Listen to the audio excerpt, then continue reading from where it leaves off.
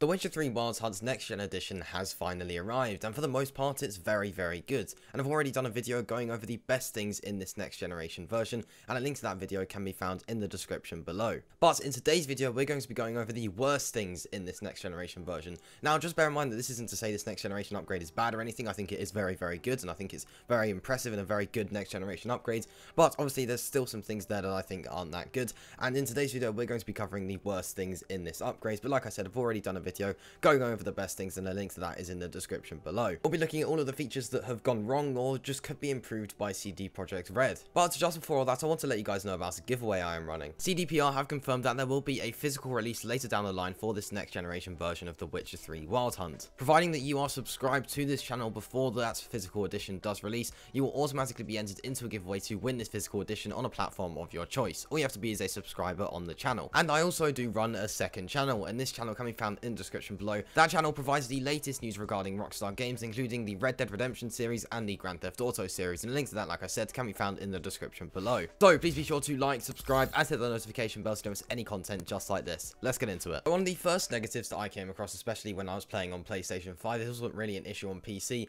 but especially on consoles, is transferring your save. With a lot of next gen upgrades for games, usually your save will just automatically transfer over to that new version. I saw it, for example, with Assassin's Creed Valhalla. I just installed the new version and my save was already there ready to go, and I could just continue where I left off on the PS4 version. But with the Witcher 3 next gen upgrade, it was a little bit different. You actually had to go back onto the PS4 or Xbox One version of the game, and then you have to upload your save to the cloud, and then on the newer generation version of the game, you'd then have to download your save, and then you'd be able to continue where you left off. Now, a lot of people, including myself, as soon as we were able to download that PS5 version, we just uninstalled the PS4 version, since obviously there was really no need for it since we were playing on the new version. So I installed the new version, uninstalled the old version, then when I got onto the new version, my save just wasn't there, and it turns out that I had to actually reinstall the old version to then upload my save to the cloud and then grab it on the newer generation version. Now on PC, obviously this isn't really an issue at all, since you can just download the new update and then you just continue where you left off, and you wouldn't have to reinstall the game or anything like that. But it was definitely an issue for those players on console, and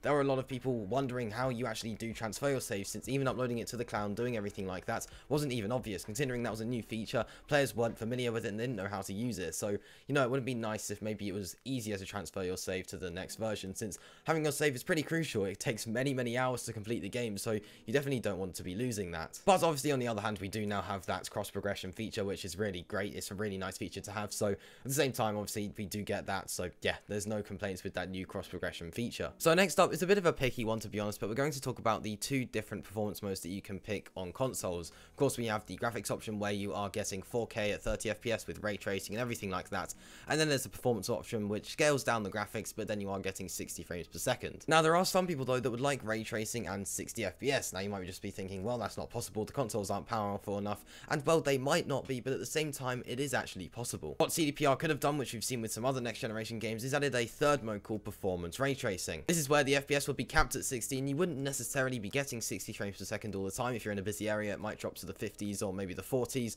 but you're still going to be capable of getting 60 FPS at points, and you're also getting those ray tracing capabilities, or at least more advanced graphics. Now that's not to say that the two current modes aren't bad. They're very good, and they're perfect modes, and they definitely work well. However, it would have been nice to see a third mode where we could get ray tracing, and we also had the possibility to get the higher frames at points, which would have been a nice midpoint. I think quite a few people would have picked that. Definitely something that I think the consoles were capable of. We see it in games such as GTA 5 with the expanded and enhanced version of that game. There was a third mode where you were able to have ray tracing, and you wouldn't necessarily get 60 frames per second all the time, but obviously at points you would get that, and you're still getting higher frames per second nonetheless. So yeah, to have that third option would have been really nice. So this next negative sort of goes back to when we were talking about the saves, but this is to do with trophies, or achievements if that's what you want to call them. But either way, the trophies and achievements on the next gen consoles won't actually be there. For example, if you got 100% completion on PS4, then you then started playing the PS5 version, your achievements wouldn't carry over, and you'd have to get all of those achievements again. With most next gen upgrades, usually your achievements will just transfer over. As soon as you load up this next generation version, you'll just see in the top right, you'll just be getting all those notifications for your achievements coming through.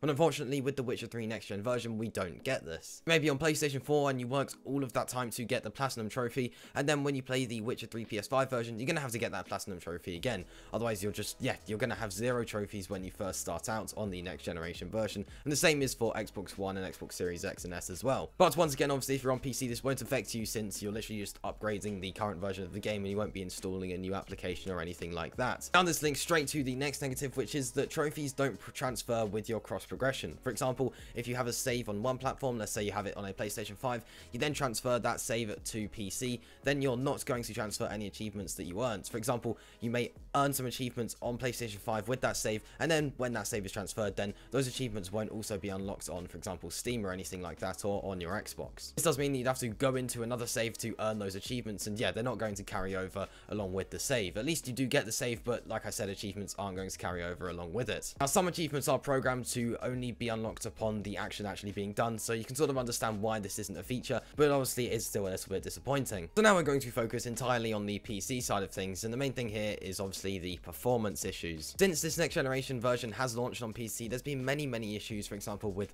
the game just crashing when you try to launch it, and there's been general issues with stuttering, with DLSS, with FSR, and with ray tracing. There's been many issues with the game. And we see this a lot, to be honest, with PC games. It's very common for a PC game to launch with poor optimization. We do see it a lot, and this is sort of an issue with this next generation upgrade for The Witcher 3. Now, I can't really get into absolutely every issue that there is, but I'll get into a few. For example, some players, when they turn on ray tracing, their game will just completely crash. Some people, when they use FSR and DLSS, their game actually gets less frames than it did before, which makes no sense, since with DLSS and FSR, you're supposed to be getting more frames since it's upscaling the resolution instead of using the native resolution. But for some reason on this Witcher 3 next gen, some people are getting less frames than they did before, which isn't, yeah, it's not how it should work. And many people are just getting generally lots of stutters with the game and just general performance issues, which is due to some poor optimization or just some general bugs with the game. Now, CD Projekt Red have of course acknowledged this, and they are working on a fix, and that's what they've said, which is obviously, that's really good to hear. So it'll be nice to see if they can get this sorted. I'm sure they will. I'm sure just with time this will slowly become